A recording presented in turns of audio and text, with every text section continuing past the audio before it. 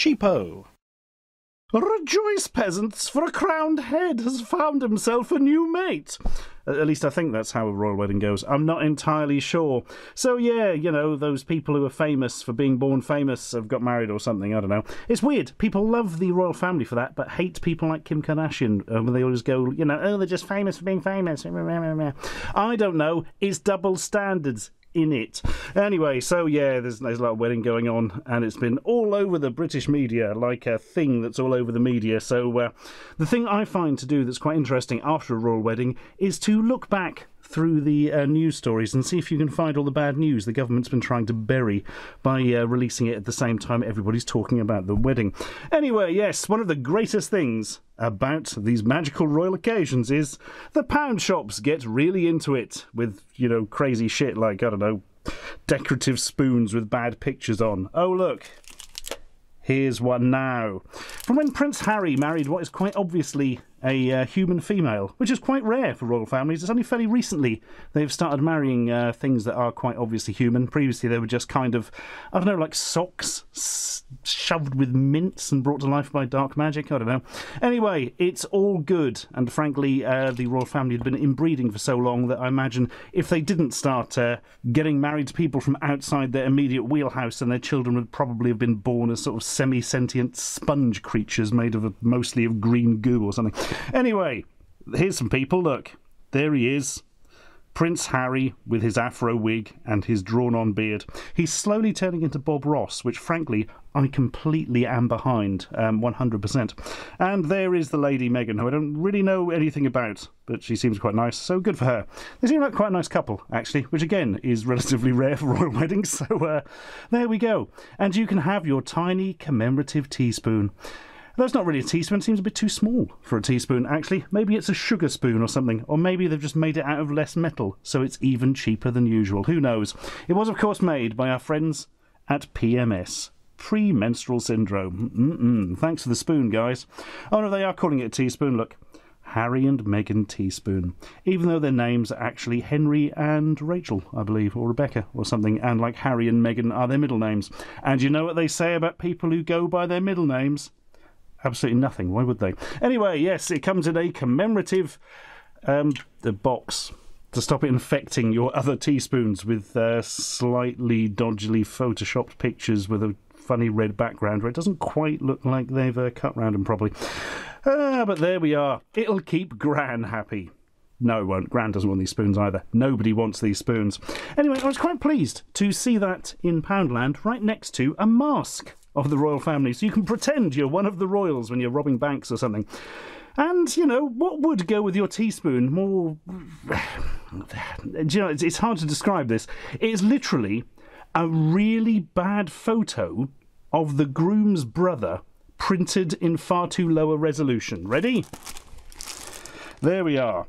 Yeah, it's all blurry and out of focus, and he's got a weird expression on his face. Thanks, guys. I mean, I don't know what he did to deserve this, but as far as I can tell, because they have these masks every so often in there, all the other ones seem half decent, but these ones, not so good for poor old Prince William. Why that is, we may never know. Maybe they just couldn't get a decent photo at the time. Maybe it was the Photoshop Minions week off, and there was a small child doing work experience doing it instead. Who can say? Anyway, warning danger of suffocation. Could you really strap this cardboard to yourself so strongly that it would stop you breathing? How bizarre. I thought it meant for the bag when I first saw it, but no. Not suitable for children under 5 due to length of elastic. That and the fact it'll fucking suffocate him, apparently. Product, P. William 01. Absolutely classic. Right, let's poke his eyes out, which is every Republican's dream. There we go. And now it's even worse. That's tremendous. So let's see what that looks like on then.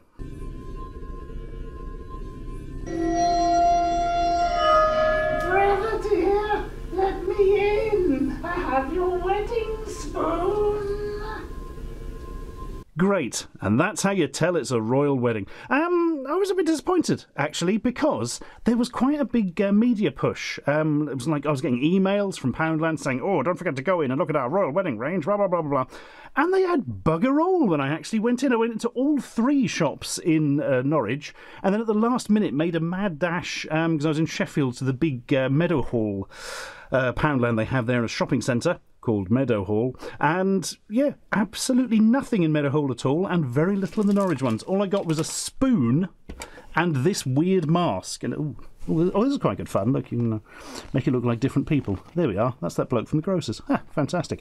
Yeah, I don't know. I was expecting some more tat. There was some sort of vaguely generic stuff like, here are some cupcake holders, and they have the flag on them. And yeah, great. Thanks, guys. This is what we need. This is what we demand. We want weird calendars. We want weird spoons. For the next royal wedding, sort it out, folks. Or maybe they had a load and I got to the shops too late. I don't know, because my time machine is broken. I accidentally spilled a load of gin on it. It's a long story. Anyway, I wish I could point out things easier. I wish I could point out that... Oh, wait! Look at that. Give that snore. What for... Oh. I thought it was for pointing at things, but apparently it's for hurting people who are snoring. That's great. For a super king size reach, hey, king, prince, there's a segue. Pow. Yeah, thanks. Get a perfect sleep. Man, this package is a mess. Where are you going on here? King size, snore, weird sort of cartoons, and then... photos of cats. And what's the cat got to do with that? I don't know. This is all over the shop. Anyway, it is an extendable snore hand. Reminds me of that thing from Futurama, the Finglonger or whatever that Professor Farnsworth used to have. So, yeah, this is a slightly bizarre thing. How long does it extend? Bloody hell, quite far, actually. Also, gotta say, really well made. I think this is actually a selfie stick. But they've just kind of removed the thing you put your phone in on the end and stuck in a slightly troubling comedy cartoon finger. It's very spongy. There's no particular strength in the end of it, which is good if you're prodding people who are snoring, as it is suggesting, I suppose. And that, friends, is how the royal family clean their teeth. And that's how they get their eyes poked out, because they're snoring, which is now a capital offence, apparently. Yeah. Interesting. Also, it has 5 fingers, so it's not the standard cartoon hand, which of course only has 3. My only worry about this, to be honest, it looks a little bit like a sex toy or something. One that you could perhaps operate from a safe distance in case your sexual partner bites or something. Yeah, I don't know. If they did make one that was just like a closed fist or something, I think that would be more of a worry. But there we are. There is an extending finger for all your extending finger needs. Oh. Right, what else have we got then? Oh, but I want to mention, actually, before I forget, just a little shout out, they've got these screen protector kits in for the Nintendo Switch, and they're quite good. They will protect your Switch's screen from scratches and stuff, and they're only £1, and they're quite good. So I thought I'd mention that, in case you're passing by Poundland and you have a Switch and you want to protect its screen.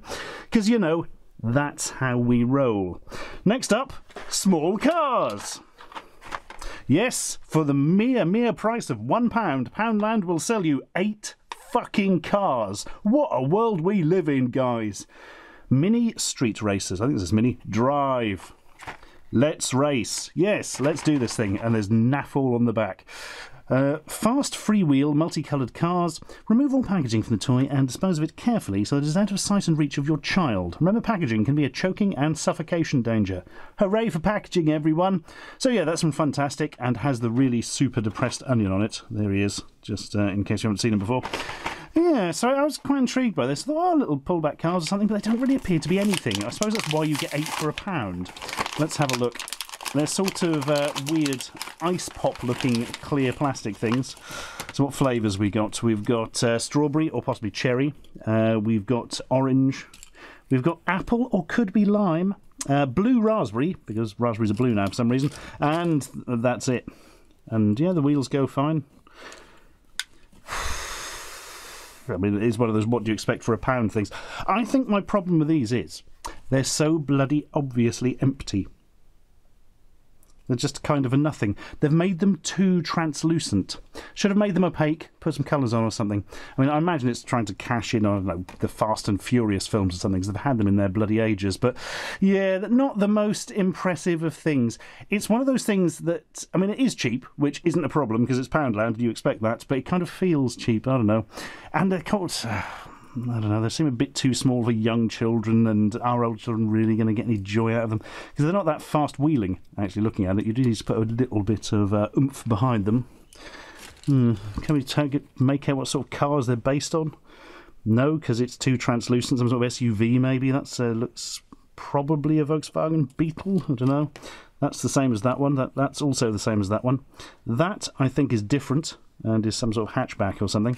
So it is, no, that's the Beetle again, and oh, this is new, some sort of truck or similar, or possibly different design of SUV. Well, how interesting that is. But the great thing about having 8 of them is, if you buy another packet, you'll have 16. And I think in this day and age, that's very important. Oh, I missed this one. What's that? That was one of those. Ugh, God, I wish I knew how to be a proper YouTube star. Oh, shit, son! VlogStar! It's actually said vlog, but I tend to say vlog just to annoy people. It's very effective.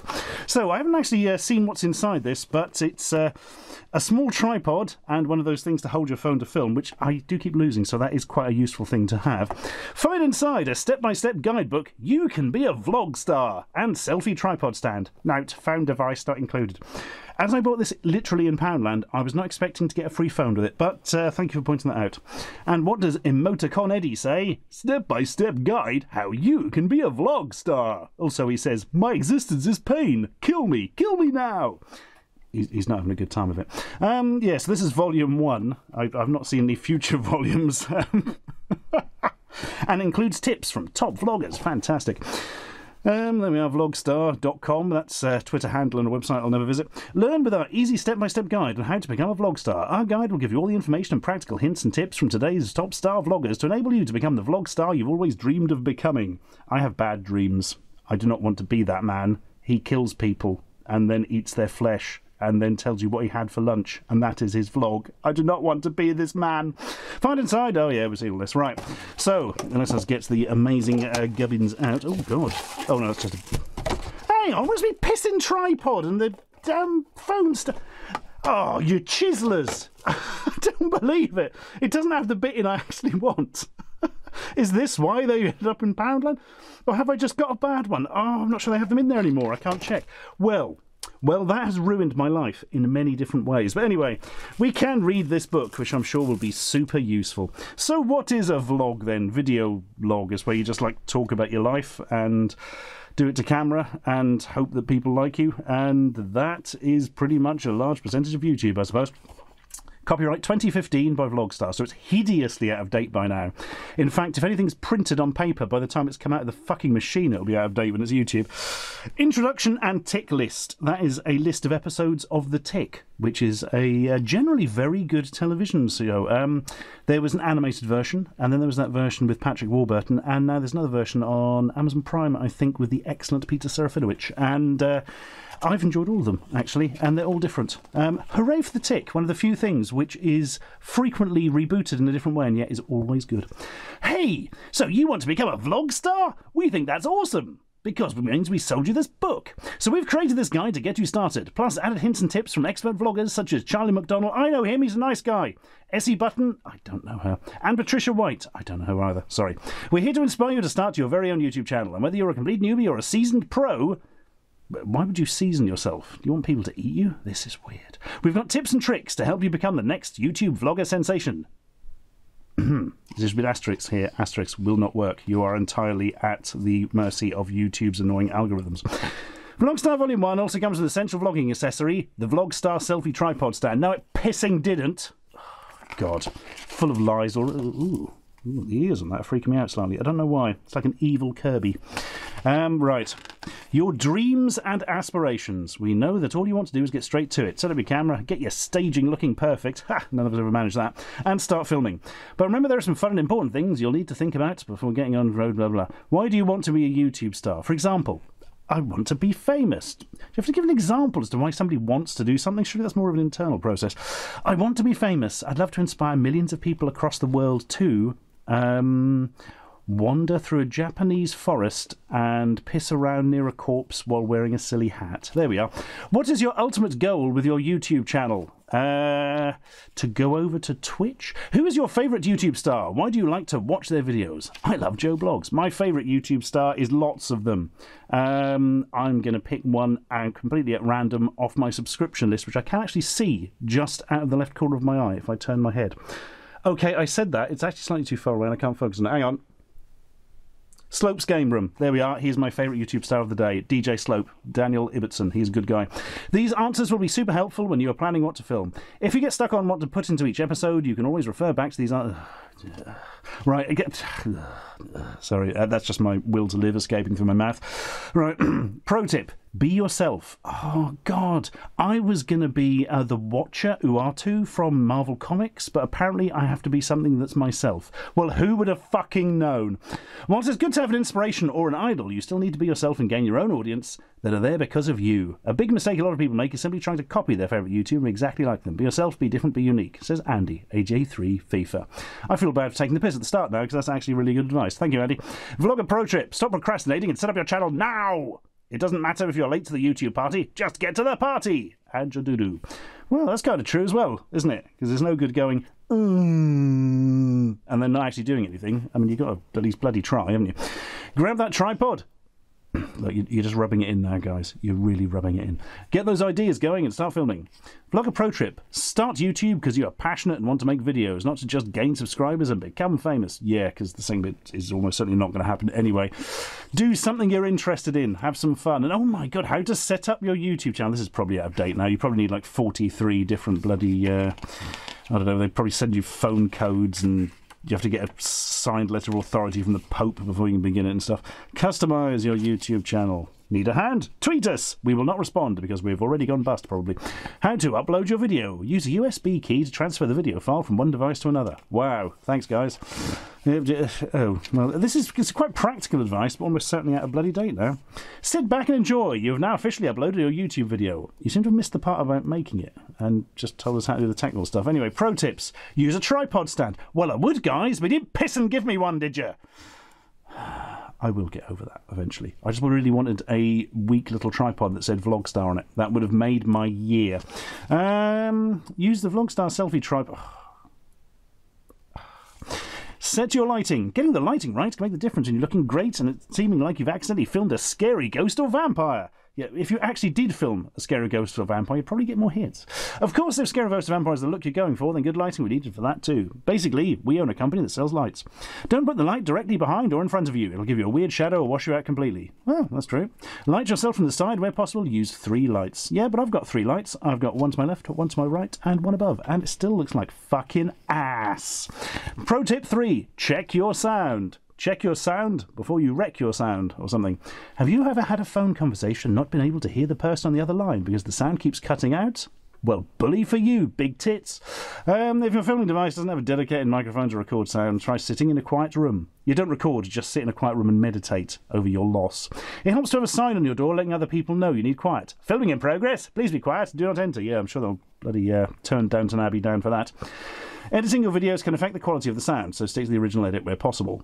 I'm not entirely sure what you mean by that, but yeah, the more you spit out a file and the more YouTube compresses it, the worse it will sound. Music. A lot of people underestimate how important music is to setting the mood atmosphere of the video. Tell the problem with music, God, you've basically got to use their built-in template stuff these days or you get immediately shot in the chin by the YouTube copyright sniper. Test shoots. Yes, a very good idea. Before you film anything, test it and make sure it looks all right. And if it doesn't, your videos will end up looking like mine. Think about that for a second. Test the sound by checking your microphone source. Blah, blah, blah, blah, blah. Yep. Think about your background in your videos. Ah, yes, there's that old joke, isn't it? Behind every successful YouTuber is an IKEA bookcase.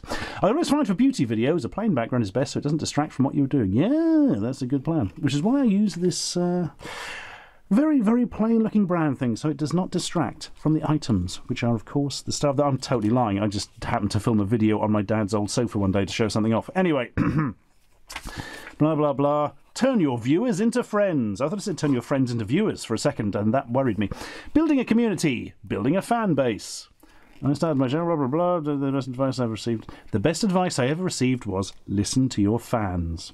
When you first start your channel, you have 100% control of the type of videos you want to put out. But as your channel grows and your family becomes larger, it turns into a collaborative effort. I don't know if I entirely agree with that, because, of course, the thing is, you'll only hear from the most vocal minority of an audience, and the silent watching majority you will not hear nothing from whatsoever. So, you got to keep things like stats in mind, or use my method, which is do whatever I feel like at the time, and that's about it, really. Social media, VlogStar tips. Do you have a Facebook, Twitter, Instagram, Google+, or any other social media account? If so, close them all, because they're creepy and they're just after your data. Use them to link to your channel. Let's hang out on Google. Yeah, that's... Well, it kind of works, Google Hangouts these days, doesn't it? Only took 43 years. Blah, blah, blah. Collaborate, yes. Privacy, yes. Don't set your videos to private, because then nobody can see them. This is fairly basic stuff. Ask VlogStar. Go on then. Charlie, I do like Charlie. He's a nice guy. Come on then. Tell us some stuff, Charlie. Be passionate. I find that, even if I might not if I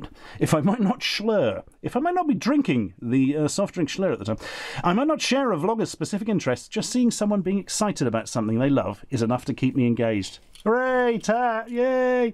Find fellow YouTubers you love, connect with them, and make great stuff with them. Yes, the top vloggers might not have time to collab with you. Collab? I was talking to somebody the other day about whether that's pronounced collab or collab, because it seems to have changed to collab recently, which is pretty weird. Me and Jay Foreman were talking about it. We came to the conclusion that collab sounds weird.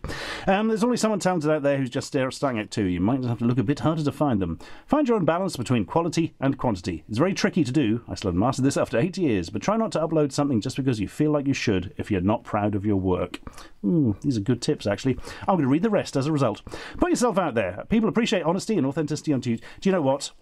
I was thinking to say I feel bad for reading this out, because it's like this is actually quite useful stuff, and I feel like I'm depriving the people who made it of the little bits of use in there. And, well, for profiting off them, more to the point, because, that's why they made it. Then it occurs to me, it ended up in Poundland, so it's probably already past its profitable period. Put yourself out there. People appreciate honesty and authenticity on YouTube. Don't feel like you need to do this in every video. It's okay just to be funny sometimes. Or possibly, you can be like Ashens and never be funny at all. Blah, blah, blah. Any advice? The best advice anyone gave you. Never tie your shoelace in a revolving door. Estee Lalonde, SA Button, pro tips. Content is key. Getting involved in the vlogger community is central. Blah, blah, blah, blah, blah, blah, blah, blah. Mr. Dalek JD. Mr. Dalek. That's an interesting name. Make sure you upload often. This will get your audience used to knowing when a new upload is coming so they can be ready to watch. It also makes them feel a subscription is more worthwhile as there's new content regularly. Or just stick it out twice a week almost at random like I do. Oh, God. This is just the beginning. How much was this originally, do you think? In VlogStar Volume 2, we will be sharing our next set of expert tips, plus provide you with your next VlogStar tool. Interesting. I wonder where this was. Oh, this book is not affiliated with YouTube or Google. Very little is, mate. I wonder where this was originally sold. Where would you go and buy this? Bookshops? Do you think they had tried to get it on the stands in, like, supermarkets and stuff? I do wonder. But I have no answers. I tell you what I am going to do, though. See if there isn't RRP or something on it. No, there isn't. They're usually sensible enough to not do that these days. So there you go. So what have I learned from that? Yes, it's your boy Ashens here. Don't forget to like and subscribe and ring that bell, which is something I don't think I've ever actually asked anyone to like or subscribe, other than like having it say subscribe and an end card. And I've also never said ring that bell, which is very bloody stupid, because YouTube these days don't like showing you the subscriptions. They like showing you things they have invented themselves that you might like. So yeah, there's like a little bell next to the subscribe thing, and if you press that, it gives you options, and then you can basically say, tell me every time a video comes out from this person, because if not, you'll just get shoved one algorithmically. It's got me thinking about all the bloody technical YouTube stuff now, innit? Oh, how depressing. Well, never mind, I have the items here to cheer myself up. Look, I can use this spoon to depress my tongue and stop myself choking to death when I take this and shove it right up my... Subscribe for more.